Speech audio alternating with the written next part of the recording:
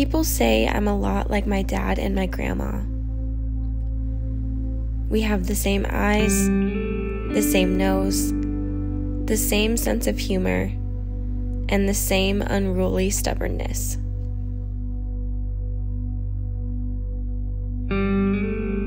So of all the wonderful things that I've inherited from them, is it possible that I've also inherited the Huntington's disease gene?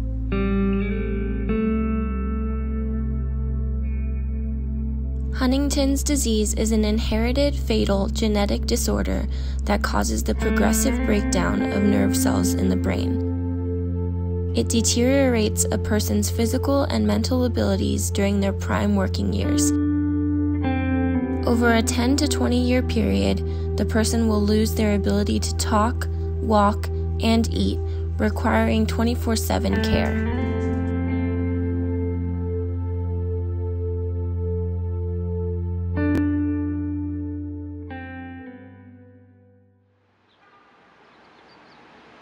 Huntington disease is a neurological condition that affecting your brain, and it is an inherited condition that caused by a mutation, or what we call miscoding of one of our gene. The particular gene is called Huntington gene, and it is located on chromosome 4. People usually, when they get tested, they will get a result as a number of what we call CAG repeats. So Huntington disease is caused by the miscoding of the gene, and the coding in this particular case is actually what we call CAG coding. Everyone is born with the Huntington protein, but people who develop Huntington's disease have an extended CAG repeat. A CAG repeat of 26 or less is considered to be normal and is what most people carry. A repeat which ranges from 27 to 35 is also considered normal, but can be more unstable. 36 to 39 repeats is considered abnormal, but symptoms of HD are typically seen much later in a person's life. Lastly, a CAG repeat of 40 and above is abnormal and always results in the development of HD. Huntington disease is what we call autosomal dominant disease. Basically, the gene is a dominant gene, so you only need one gene in order to get Huntington disease. If you have the disease, each of your kids will have 50% chance of inheriting the gene from you.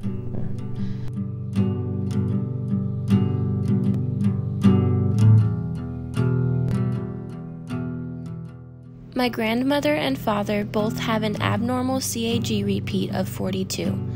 Myself and my two younger siblings are all at risk for inheriting the gene. Huntington's disease has been in my life for as long as I can remember. Growing up, I knew that my grandmother had Huntington's disease. I guess I didn't really know exactly what that meant until, I was into high school, because that's really when she was, showing visible symptoms, and then I think that's when I had the conversation with my dad about what that could mean for him and for me and my siblings. So it's always just kind of been there and been something that was a possibility.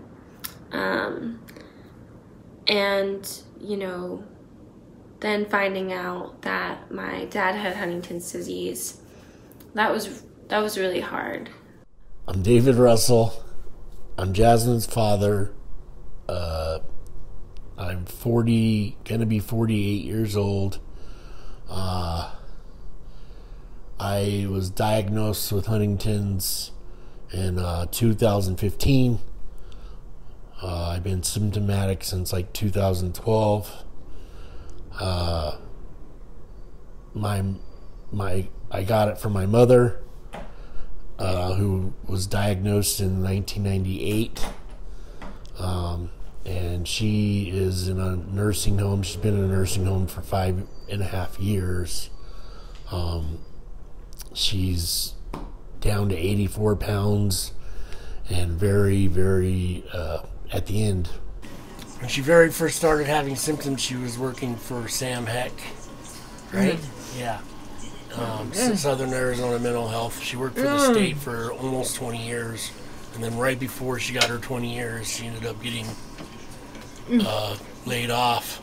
Because they said that she didn't have a degree in medical records, huh? A certificate? Yeah. And then, but then she worked at Intuit for a little while, right? But then that was the last job she had, was at Intuit for like a little while. Right? Yeah. And then it started becoming much more obvious. Right? And then you got, and Ray left and you got tested. Or you got tested and did he leave after you got tested or before? Before, right? After.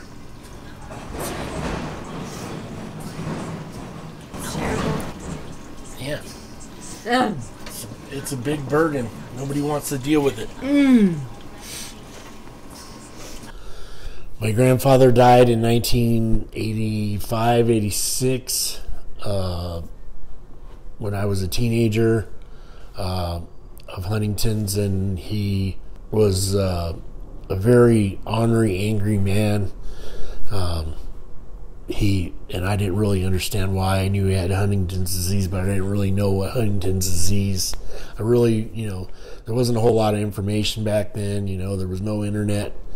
There was no anything like that. So, it was just, kind of, he died of Huntington's, but, no clear kind of picture for me.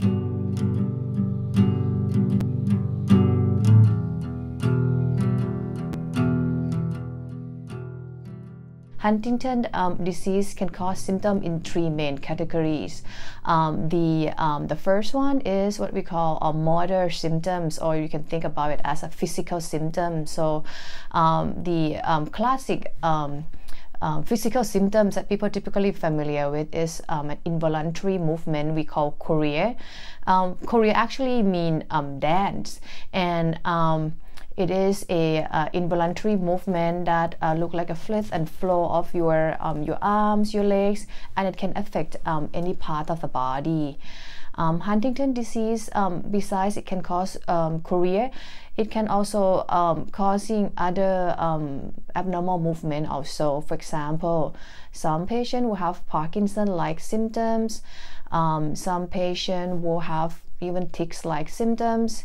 It can also cause the gait and balance problem, swallowing difficulties, weight loss, and also slur speech. Then the other sets of symptoms that one can get is the cognitive symptoms. Early on, it is usually mild, and you may notice a person has personality change. They may have difficulty at work, difficulty with complicated tasks, difficulty with multitasking, difficulty with organization skill. They may think slower or have hard time talking, hard time like thinking of the words to say. And as the disease progresses, cognitive function can get worse, eventually to the point of dementia. The other sets of symptoms is the psychiatric symptoms. The symptoms actually can be various. It could be depression, could be anxiety, could be sometimes irritability or aggression. I started having minor psychological problems and minor cognitive problems around late 2012, 2013. I started noticing these things just, incrementally as time went on, that things just started getting worse and worse until, it started affecting my job towards the end. I was using alcohol, I started abusing alcohol. I started having panic attacks. I started, having a lot of problems performing the tasks at work because the stress was, started to become overwhelming. And I ended up losing my job. I ended up overdosing on a bunch of pills, like 90 plus pills I took, and I woke up in the last thing I remember after I took them was that I told Angie that I did it, and that, and the last thing I remember is the paramedics coming in the room, and then I woke up in the hospital, however long later, on 24-hour watch. Dad is having a particularly bad day. So he called me this morning and told me that he had fell down and broke his TV, and he was really upset and crying and obviously like disoriented. When things like this happen, like when he falls down or he could have a concussion right now, and I can't even get him into my car to take him to the hospital, and it's just really hard. And he's not him right now. He's not my dad right now, and that is frustrating to me, but what's more frustrating is how frustrating it is for him, and how much I can't help him. He doesn't feel like himself, and he's so hard on himself all the time because things like this happen, and he feels like his mind is just deteriorating before his eyes, and there's nothing that anybody can really do to slow it down. And I feel so out of my league right now because I want to do everything to help him, but I don't know what I can't do.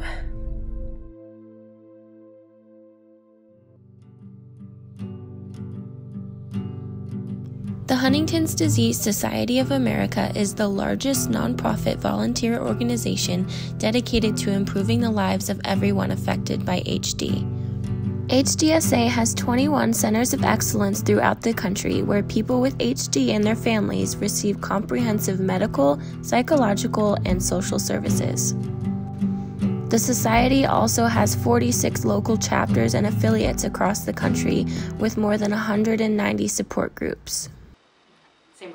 As a licensed clinical social worker for the Huntington's Disease Society of America, Marjorie DeWald leads the local support group in Tucson, Arizona. I have been working for HDSA for 3 years this month, and our job description is that we manage a helpline. So I have a separate phone line, a separate phone with an outgoing message that's really welcoming to people and letting them know that if they have any issues with HD, that they should talk to me, give me a call back, email me, come to our support groups. So I manage that line and try to have that be like the first line for people when they reach out. And that number is on the national website, so it's just a helpline in Tucson. So I manage that, and I do a support group once a month, making sure that people know there's a place they can go for support and to meet other folks who are dealing with the same issues with Huntington's disease. And that ends up being several categories: people who are at risk for Huntington's disease, who currently are suffering from symptoms of Huntington's disease, and a lot of caregivers and family members all together. And the reason we do it all together is we just don't have high numbers of folks in Tucson who need support. Other cities, they separate those groups out because there really are different needs, and if there were enough or a need, I could do that as well. So those are my two main roles.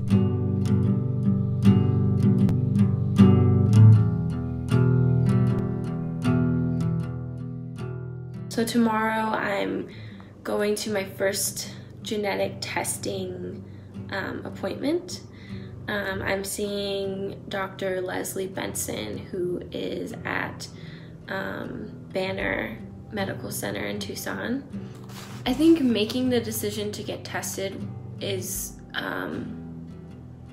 always, I mean, it's incredibly difficult. I, before this point, didn't think that I wanted to get tested at all. I didn't really understand how knowing that result would change the way that I live my life. But then, you know, you start getting a little bit older. In my case, you get married and you start having to think about stuff like this, and you start having to think about having babies and, you know, growing older and thinking about your future. And, you know, while I'm 25 and am not even close to wanting to have kids right now, it's something that I have to think about because I have that genetic factor. I'm really nervous to get tested. It puts butterflies in my stomach every time I think about it or talk about it. But I think I'm definitely ready for it. Regardless of what the result is, I'm ready for it. I really like to think that I don't have it, but I know that if I did, that I would make the most of it, and I would, you know, I would still try and make an impact in the world and in my community and be a good person. And so I don't know if I have it or not. I really don't, but I'm really hoping that I don't.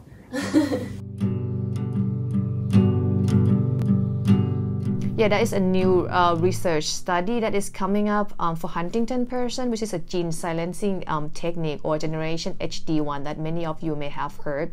So in this particular research, the participants will have to get the spinal tap every 2 months to get the drug administered through the spinal fluid. The scientists would like to see whether the drug is actually effective in help improve the Huntington patient or not. This is going to be the phase 3 of the study. This drug already has been proven that it is safe and tolerated in human in phase 1 and 2 trial, and it's also showed that it actually reduced the Huntington protein, which is a protein that is a problem in our case. So this is the next phase where we want to see whether it is going to you know, produce any clinical improvement in a human person or not. So it's just so exciting because there's, the way I like to think about it is there are a number of neurological disorders that are degenerative that we don't understand a whole lot about, and the brain is so very complicated. So when Nancy Wexler discovered the gene for Huntington's disease, it just opened up this entire world of understanding, because now that you have a gene that you can target, which is not true in a lot of the other neurological disorders, it just brings up all this possibility for discovering how to maybe stop the gene, find out what the gene is doing and how it works, and maybe stop the overproduction of proteins, stop the brain cell loss. So what's exciting to me is every time I get an update about the research of Huntington's, they're working on each and every one of those levels. And there's very, very dedicated people, there's lots of grant funding, and then the other folks in the other camps of neurological disorders are looking to Huntington's disease because we do have this gene that we can track. So it's very exciting. I think within 2 years there'll be something that keeps the progression at bay. Honestly, I fingers crossed. It's looking very hopeful. Well, so this morning I got a call from the genetic counselor, and she told me that we got the results in. So yeah, we're gonna go today, and at 3:30 we're gonna see if I have it or not. So, yeah, great. I'm super nervous, but I think we've talked about it like a ton. It's been 3.5 weeks that we've been waiting for the results. So, I think we've talked about it a lot. We've talked about whether it was positive, what we would do, if it was negative, what we would do. And he always tells me that, you know, it's not going to change anything. So, and it's not. I mean, if it's positive, I'm just going to continue living my life and, you know, and do the things that I've always wanted to do. Aspire to be the journalist that I want to be. So I'm nervous, I'm anxious, but I'm glad that I decided to do this today, because I just want to get it out of the way. But it doesn't matter if it's positive. Boo-hoo, life goes on. If it's negative, boo-hoo, life goes on. Great. Yeah. This is really just to find out how we're going to have kids. The natural way or IVF. Mm-hmm. And then we'll still grow old together. You open it up. Okay. Sorry.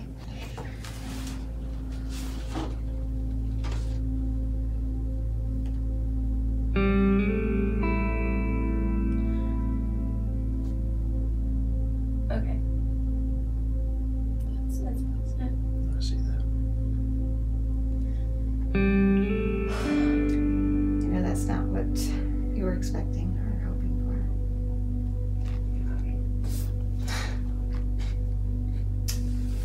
It's tough. It's okay. I'm sorry.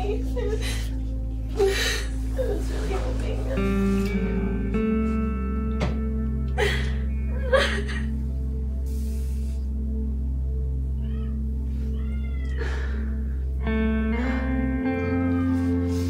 They have the gene silencing. They have treatments now. I know. We still There's a have. lot of research going on to see.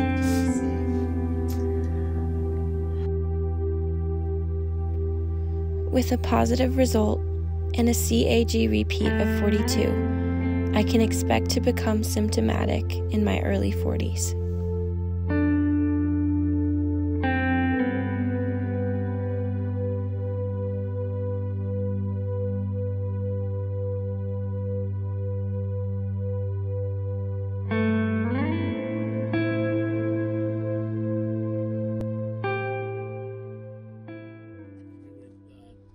Along the Allegheny, remember? In Vandergrift? Yeah. Oh, yeah. He was sleeping.